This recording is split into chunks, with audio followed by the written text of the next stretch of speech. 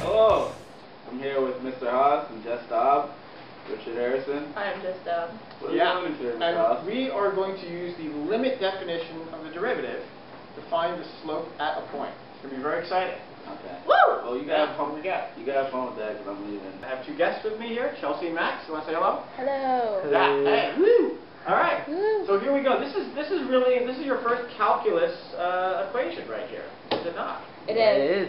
You know, I mean, I know it looks like a crazy thing, but you know, this is really just a slope equation, right? F of x plus h minus f of x.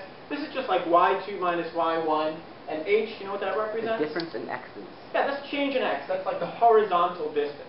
So I know it seems crazy, but I'm trying to find the slope between 2 points where the distance between those 2 points is approaching 0.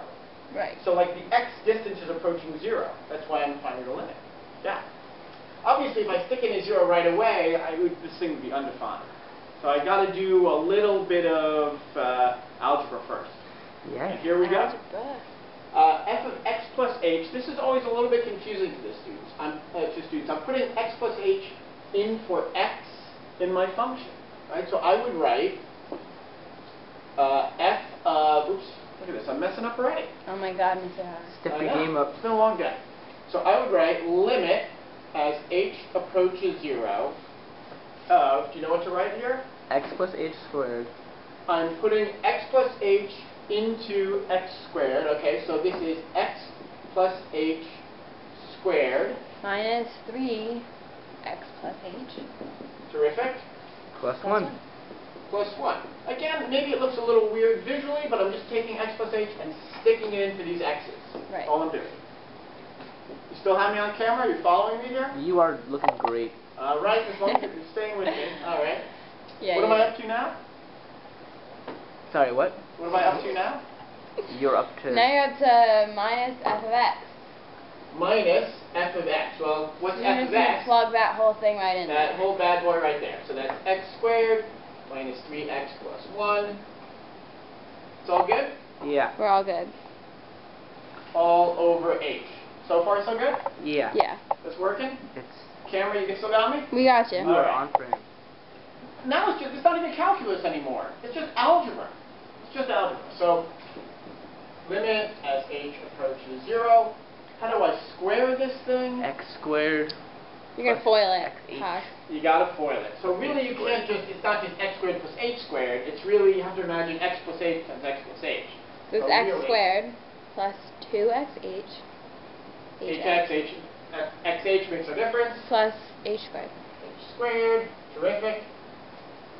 Distributing. Minus 3x. 3x minus h. 3h. Minus 3h, terrific. Yeah. Plus 1, distribute that negative. Negative x squared plus 3x minus 1. Right. Really, I don't even need these parentheses here.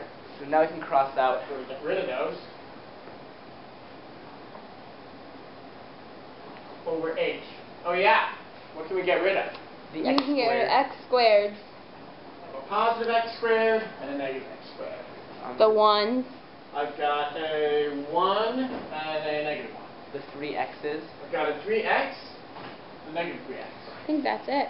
That's it. So Oh, what's but left there? now you can pull out an h, right? Everybody left on top has an h. That is no accident. That must happen. Limit as h approaches 0. I'm going to factor out an h. From this guy, I have a 2x. From this guy, I have an h. From this guy, I have a negative 3 over h. Now, Go ahead, cross it on out. yes, that's the whole... It's like a removable discontinuity. That's why I can't just stick in a 0 for h right away. It would be undefined. I'd have 0 on the bottom. But now that I've gotten rid of those h's, now I can put in a 0 for h, and what would I have? Sorry. You now have 2x plus h minus Putting 3. in a 0 for the h. Okay.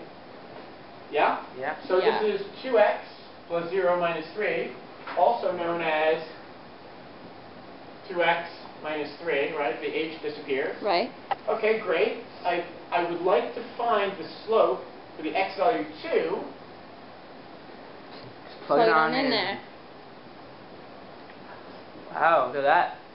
4 minus 3, 1. also known as 1. The slope is 1. All right. That's it. Woo! Great. Not too bad, I think. Not that bad.